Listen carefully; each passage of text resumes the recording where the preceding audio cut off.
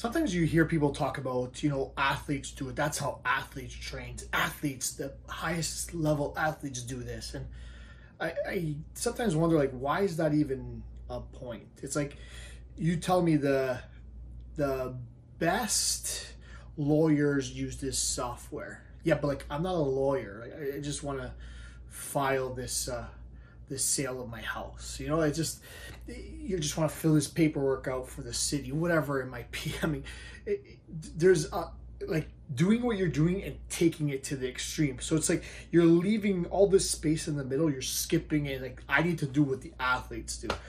The athletes, that's their job. All day, every day, they're focusing on their fitness or whatever it is. And truth be told, some of them are not doing the right things. They probably would benefit from doing some of the stuff that you're doing, but I didn't tell you that. Besides that, you don't have to be training like an athlete. Your goals are not the same. You're, for the most part, just trying to live the best life for you, which means getting active, staying healthy, getting everything ready, maybe being ready for your trip or your event or your function, whatever it might be.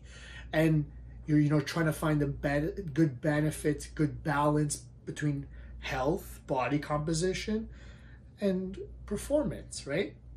You don't need to be doing all the supplementation, all the stuff that some of these athletes are. You don't even have to work as hard and train as hard as them, because their goal is at the highest end of the spectrum. It's not what you need to be doing.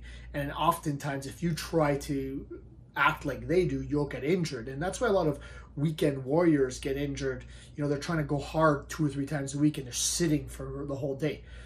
It's sort of counterproductive. You're losing some of the function by just sitting there in a sit position all day, and then all of a sudden you're trying to go 100% with some people not even warming up, right? So remember, just because the athlete does it doesn't mean you have to do it. That's probably to an extreme that you don't need to get to, unless you're physically capable of doing that at some point.